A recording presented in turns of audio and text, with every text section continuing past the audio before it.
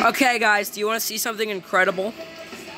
Alright, so I was listening to this Green Day record. It's Dookie.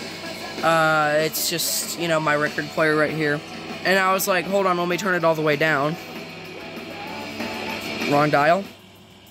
So I turned it all the way down, and I was like, why can't I still hear it? Like, look, it's all the way down.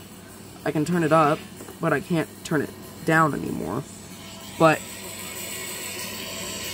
I know you can still hear that. There is still music playing, so I was confused. I was like, well, what's going on?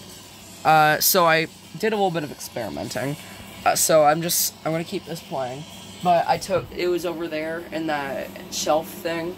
I took it out of there for a second. I put it right here, plugged it in, did all that. And so I was just messing around with it. I was like, how? So the first thing I did was I covered both speakers with my hands.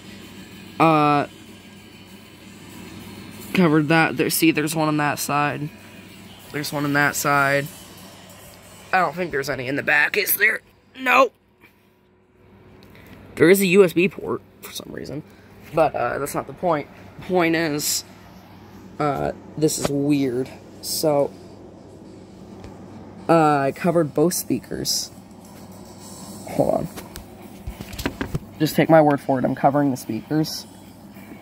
You can still hear it, which leads me to believe, like, keep in mind, I'm covering them pretty hard, like, there's no chance that any other sound would be able to get out, because, here, if you turn it up, it's, like, muffled. So,